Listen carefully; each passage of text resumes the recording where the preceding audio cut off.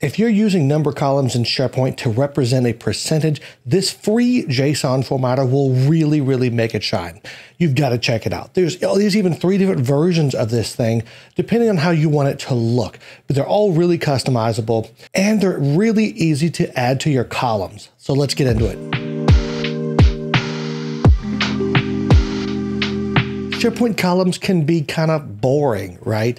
That's why I love all these JSON formatters that were created by the community. They're all free to use. You can customize them to your heart's content, but not everybody really understands how this stuff works, which is why I ended up creating an online course for it. But let's get into a list and start setting these formatters up so you can see how these things work. So I'm on a content scheduler list right now, and I'm going to add in a new number column to represent the percentage completion that this content is currently in. So to add a new column, I can click on the Add Column button over here, or if you hover in between 2 of the different headers, anywhere you'll see a plus button. That'll let me add a column right in that spot. So I'm going to add in a number column, click Next. We can call this percent complete. I'll leave the space out for now and I'll add it back later. That'll keep the internal name clean on the back end, but the display name will still look good because it'll still have the space. We have to do that at this point, make sure the space is out beforehand. This is going to be formatted as a percentage, and we'll just click Save. Then I'll go back into Edit and I'll add that space in. So now we just need some data in here. So I'll go into Grid View, and I'll start typing in, maybe this is at 20%. This could be at 75. Maybe this one's at 33%, and this is 100%. So we've got data in here, and we'll exit Grid View. Now we need to apply the formatter for this thing. So we're going to get this from this sample. You'll see on the details page, you'll see what this thing's going to look like at different percentages, and all 3 different variants of this as well. You'll see the view requirements. It can be applied to a number column. Now, this part, I think we could ignore because we actually do need to type in a number column. It could just be something that Microsoft did with the SharePoint column data recently with some updates they've done. Tetsuya Kawahara is a Microsoft MVP. He's the one who created this and many of the other samples created. The first thing we're going to be doing is we'll cover all 3 of these, but we're going to click this button, and over here on the right, you'll see an option to copy the raw file. That's what we want to do, to copy all of this formatting. Then we go back to SharePoint.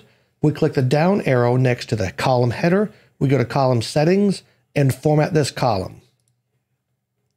Now you have some options here to configure data bars or conditional formatting. This is the easier type of formatting to do, but you don't get all the bells and whistles that we get from custom formatting. So for now, we're going to go to advanced mode. We'll delete everything out of here and we'll paste in our formatter.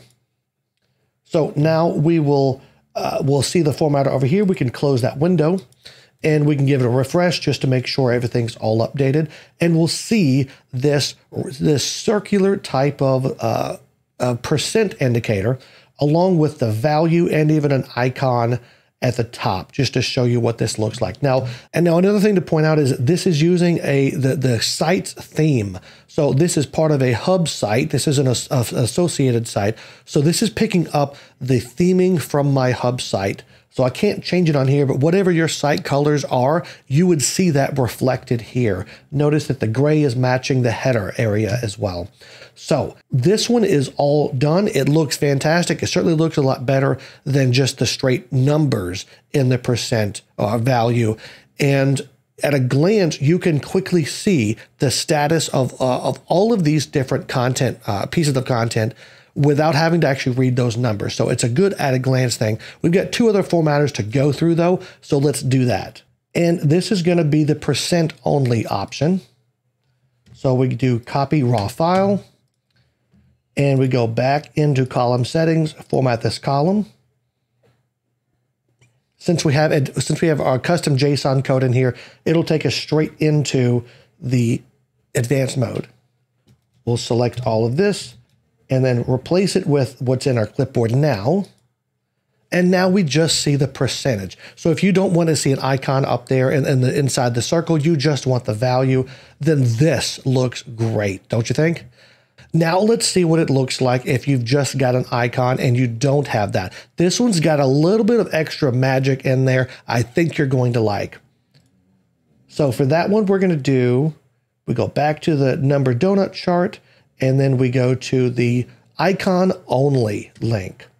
And again, I'll walk you through how this stuff works as well, because it's all fairly simple. We'll click copy. And since we've already got the formatting pane up here, we can just delete here and then paste that in. Now we've got just the visual indicators only of the percent complete and the icon in the middle. Now the icon can be changed. I'll show you how to do that. But the other thing that this has is it's got a pop out here to show you. So if you want to know if you're looking at the new hires this month and you want to know what is that value, or you could just hover over it and it'll tell you that this one's at 33%. This one's at 75%. So you still have the option of seeing what the actual number is, but it's not taking up so much room to give you the ability to just make this look cooler, make this look more visual, richer. And that's just some of the great things that you can do with JSON formatting. So we've got all of this done here. We can close this up. We've got 3 different amazing options to level up your percentages in SharePoint lists. Let's see how this actually all works in the background though. So we'll jump back into the JSON. We'll go to the solution. We'll start with the percentage only one. This is the most basic one. So looking at this JSON, it is a column formatter. We can tell that with the schema statement there, showing that it's a column formatting schema. The schema is just the rules that the formatters kind of have to follow. It tells the JSON reader inside SharePoint what to expect inside this document. We're going to create an HTML div. You'll see that on line 3. We'll set up some basic CSS styling to set the margins, the height, the width, kind of the box that this thing is going to be drawn in. You'll know it's a square box because you'll see the height and width are both 75 pixels. So it's the same size both ways. Inside there's some scalar vector graphics in here, an SVG. You'll see that with the element type SVG. I know absolutely nothing about reading SVGs. I don't know if Tetsuya did or if he had something that created that for him. I know there's some tools out there. But what this is actually going to do is draw all the stuff on there. There's no actual images being used, with the exception of the heart images and the checks that you saw. But the actual circle part itself, completely done with SVGs so that it will look great no matter how tall or short you want that circular indicator to be. You'll see that it's using a Microsoft font class here. That's so that it can tie into the site theme as well. So depending on what site it's on, it will look like it's part of that site. And you could use any color you want in here, but I think it's better if you make it look like it's part of SharePoint out of the box. And so that as the site theme changes over time, this will just all automatically inherit that same look and feel. After this particular SVG, you'll see another one.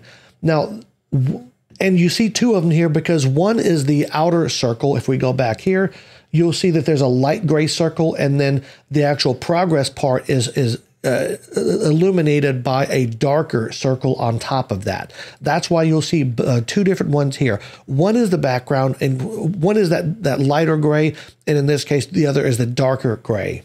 So both of them do the same thing.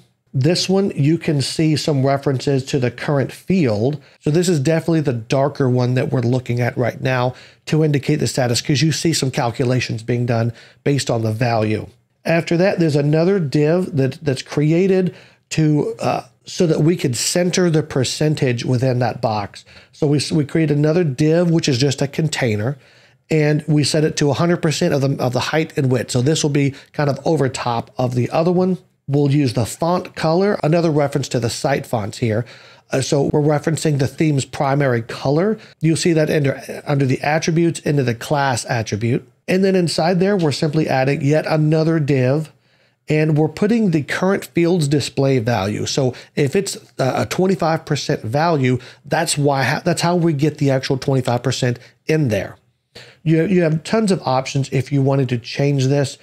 Maybe change the class here to change what theme color you're using. Maybe it's another color out of that theme option that we have in the sites. But that's how this one works. If we go and look at the numbered donut chart, this one has a checkbox in here. So we have the exact same JSON here, except that now there's an additional option towards the bottom where you'll see there's an icon name of Skype circle check. Now this is part of the Fluent UI icons, or the Fluent framework icons. There's a really easy to use website to see what these icons are. So if you wanted to change this to something different, there's an easy interface on flicon.io that was created by Chris Kent, a legend in the JSON formatting community, as well as an MVP himself. He created this thing so that you could quickly find what icons you want to use and get that name so you could put right here in these formatters. So you could just simply swap this out for another name for an icon according to flicon.io, or you could go to the Fluent Framework website and get information on the icons there as well. But this one section is really the only big difference between this version of the formatter and the first one we covered. Now we get to the icon only. This one is the one that has the pop-out card here. That's the third one we've done. And this has the one special thing with this little call out here, this custom pop-up. So if we go into this one, again, we'll see the same core elements here with those SVGs creating the circles. And then the real big difference, we'll still see the icon here like we saw on the last one. Although remember this one doesn't have the percentage, so we don't have anything below this particular element. But what we do have is on that div where our percentage would live, or the icon would live, the one that was 100%, you'll see here on the height and width, the one that kind of sits over top of the other one, you'll see custom card props. Now this is a special part of JSON formatting to allow a custom pop-up to appear whether you click on something or whether you hover over something. In this case, we'll see that the open on event is hover.